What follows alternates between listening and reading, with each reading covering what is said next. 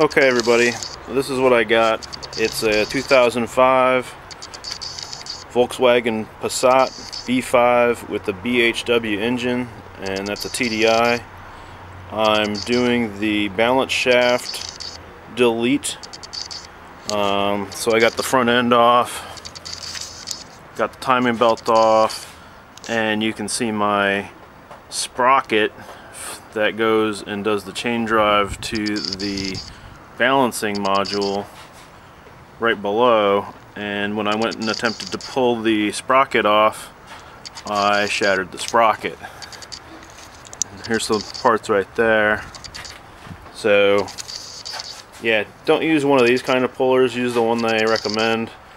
Sounds like from the forums that even with using the puller they recommend, you still may shatter the sprocket, but at least you'll have a fighting chance. So I saw in the forums that was some advice by Oil Hammer to go and remove the sprocket using a air hammer. A buddy of mine was kind enough to lend me this Pro air hammer, so I didn't have to go out and buy one. So we're going to give that a shot and see if it works. So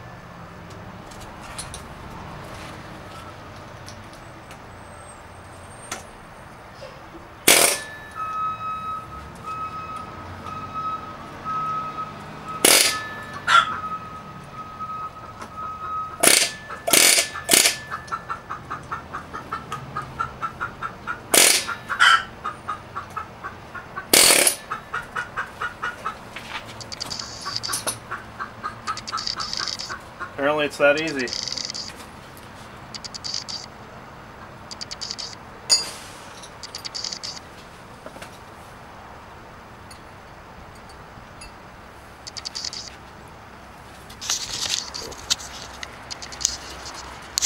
Came right off.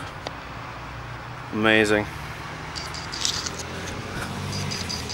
And not a single mark on the crankshaft. So for anybody else out there doing the same job and finds themselves in the same situation, hopefully that helps you out.